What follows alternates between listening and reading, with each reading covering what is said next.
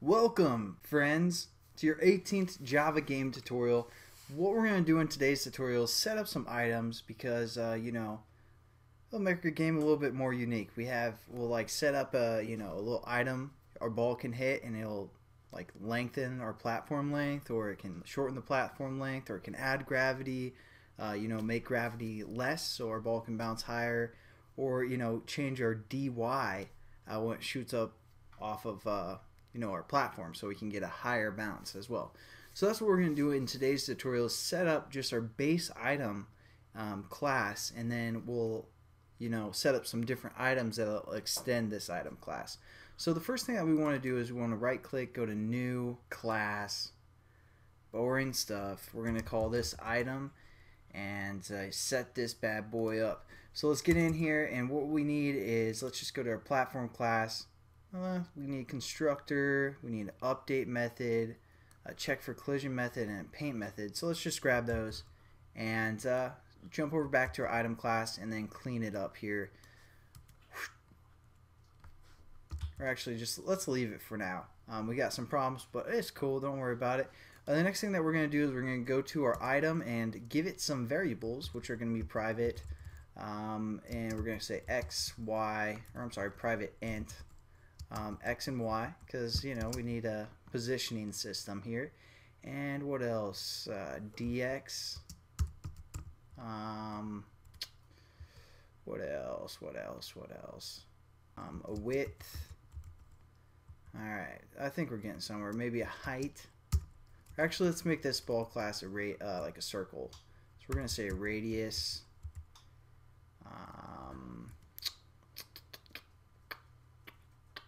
Alright, that should be good for now. Whatever, we'll add some more later if we need it.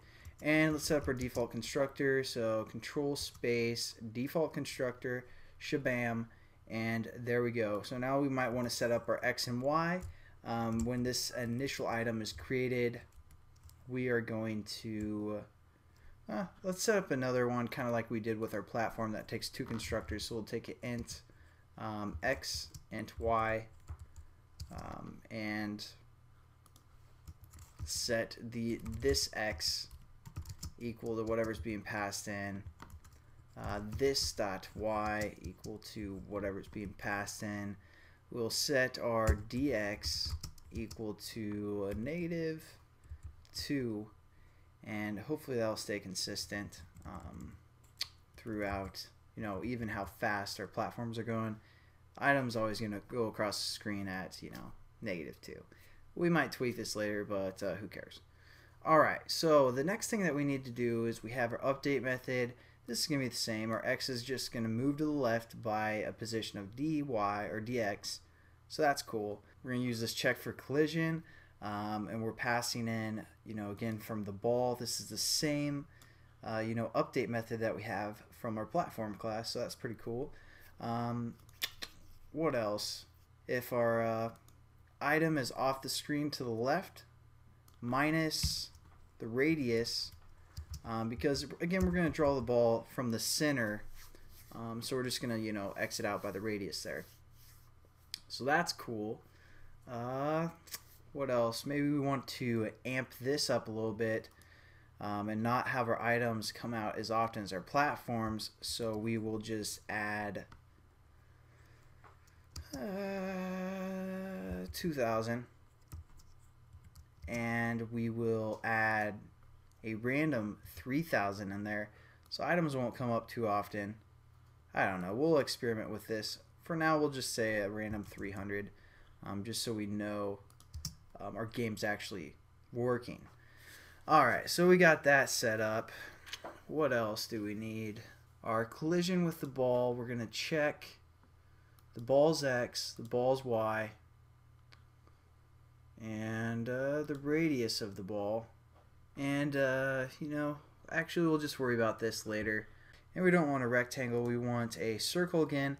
So just so we get this kind of right, we're going to go back to our ball class, where we got our update method, and we're just going to kind of copy this same format. So copy that, go back to our item class, paste it here, and let's change the color to green so we get something a little bit different. kind of winging this tutorial if you guys haven't noticed. So there we go. That seems like it's working. The other thing that we need to define is the radius. So let's get that set up within our constructor method. And we're just going to set our radius equal to be 20. What was our ball's radius? No, we want it to be smaller. So we'll say like 10. There we go. And actually what we're going to do instead is we aren't going to have this x and y constructor. We're just going to have the x. And we'll get rid of the y because the y is just going to be equal to a random y height from the top of our applet to 400 pixels down, somewhere random within there. And again, since we're working with a random object, gotta create one real quick, so nothing new here. Random, bam, and y is now equal to r dot next int, and we'll say 400. And we also want to move it down a little bit more so it doesn't get cut off at the top of our applet. So we're just going to say a random 400, anywhere from 0 to 400, or 0 to 399, plus our radius. So that's cool. Alright, now let's go into this collision, and we're going to star out the actual collision itself. So / star and star / crazy. Alright, there we go. So we pretty much have our item set up. Now let's try to implement it. So again, we're going to go back to our main game screen, which is starting point. This is our applet. And we're going to kind of set it up again with an array, but we're only going to have, 3 items at a time. So we're going to set up a new item. And we're probably going to change the implementation of this later, but as for now, we're just going to set this equal to a new item, and we'll say 3. And let's give this the name of item because this one's giving us a little bit of troubles here. And there we go. Alright, so now what we need to do, kind of set up same format with our for loop. So we're going to copy this for loop within our start method, paste it, and instead of p length, we're going to say item length.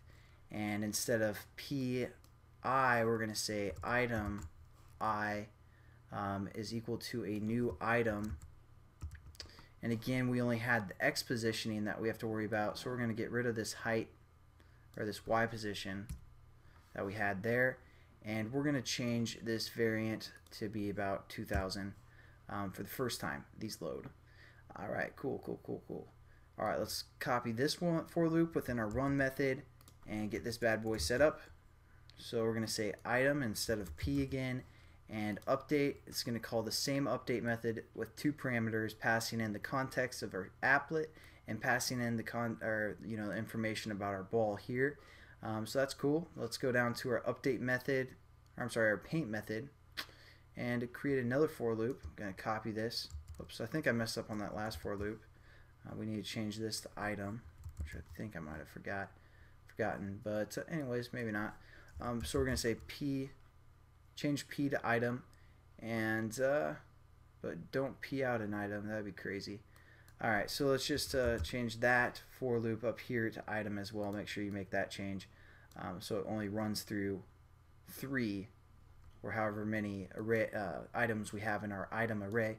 So let's save this and run it, see what happens now. Okay, cool. We have our first item appearing, and let's see if we can get them, which we won't because we cleaned out that one.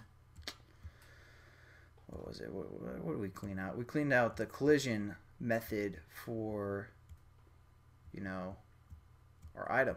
But we get something simple like this. Eventually we're gonna have to change the items, but that gives us a nice basis for a base item class.